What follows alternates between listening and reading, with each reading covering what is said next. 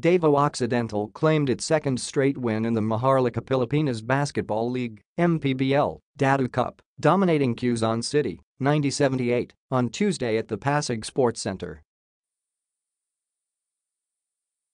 Najorda and Emanuel Calo each had 21 points for the unbeaten Tigers, who went on a 17-3 binge to end the third quarter, capped by a Najorda three-pointer to open of 70-62 lead.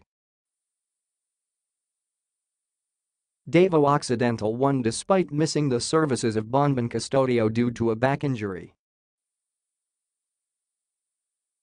Markey was also reduced to playing only the final minute of the match after bringing the wrong set of uniform to the game.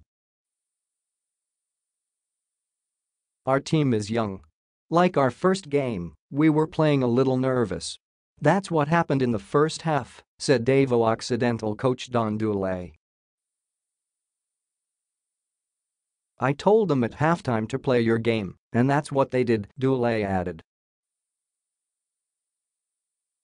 Jeff Murillo had 15 points for the Capitals, who dropped to 0-2. The scores: Davao Occidental 90, Najorda 21, Calo 21, Raimundo 9, Estrelante 8, Terso 8, Adormio 8, Robles 7, Lamacha 4, Regalado 2, Medalla 2, Polar 0, Sierra 0, Usable 0, Ye 0.